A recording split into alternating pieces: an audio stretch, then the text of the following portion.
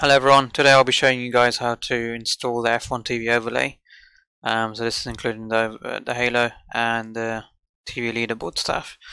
First thing is you need to have a PC, you need to have your games running on the PC. It's not going to work on console, Sony or Xbox One. The second one is SimHub, you need to install that. It's free, but you got to pay like €5 for some additional features.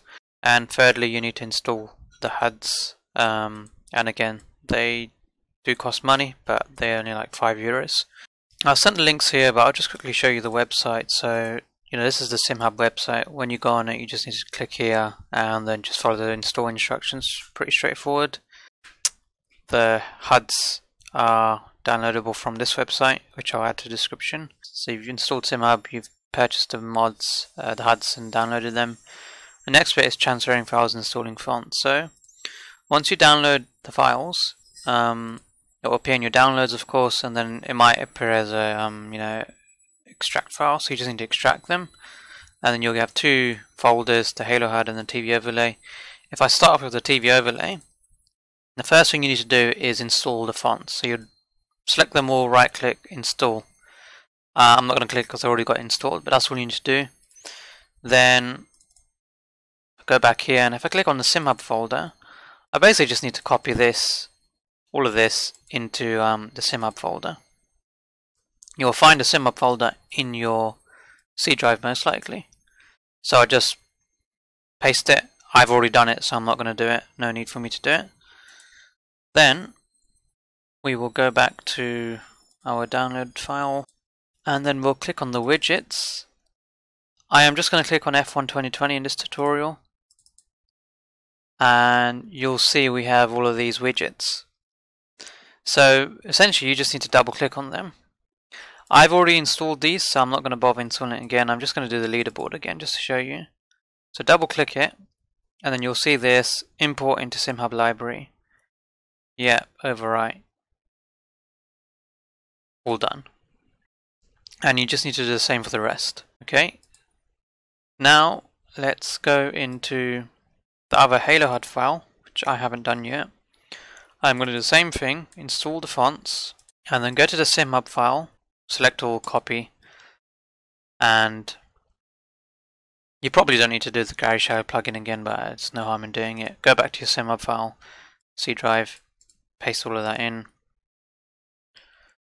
I'm just going to replace them. All done.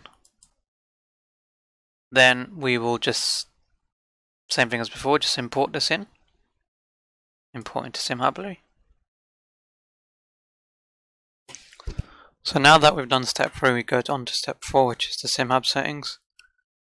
So I'll open up SimHub, and I'll click on additional plugins and go to Garage Shadow plugin, and then you just need to match my settings here.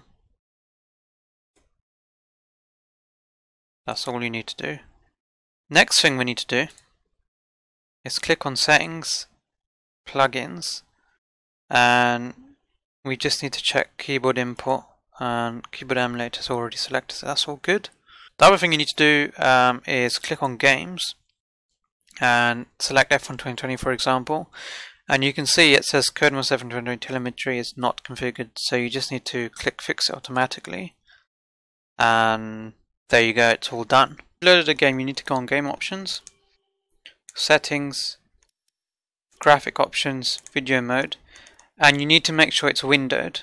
It can be windowed or windowed full screen, doesn't really matter as long as it's windowed. Otherwise it's not going to work. So that's the first thing.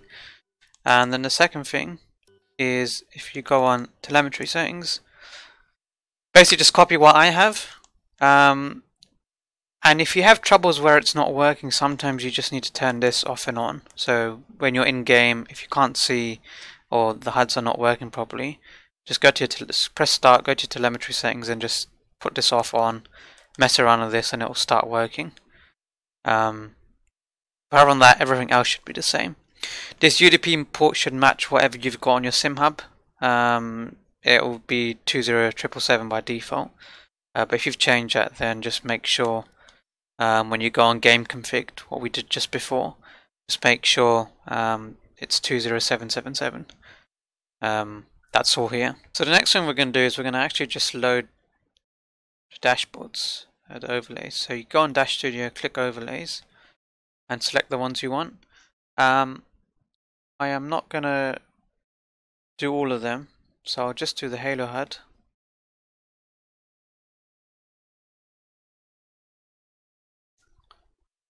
And you know, we can resize it once we're in game, but for now, just going to do that.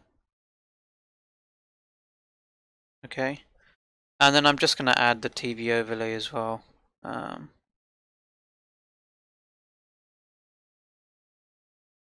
we go.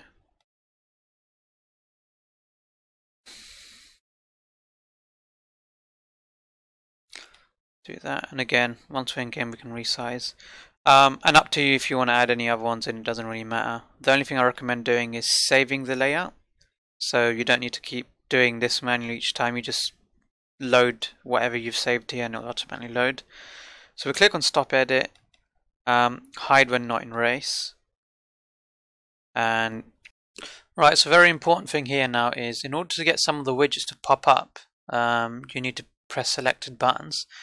So for the Halo HUD, you need to press the H button, otherwise it's not going to show up. So you press the H button, it will show up. We'll come back.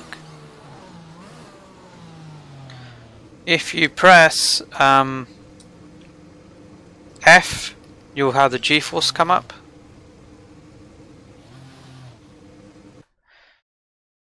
And then, you know, for other stuff, for example, on the TV overlay, if you press T, the tires and all of that stuff will show up.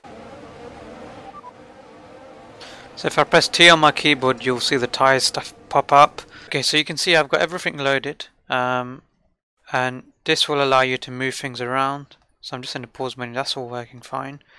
Got the leaderboard, got the stopwatch. I'm racing on like extreme AI mode, so bear with me.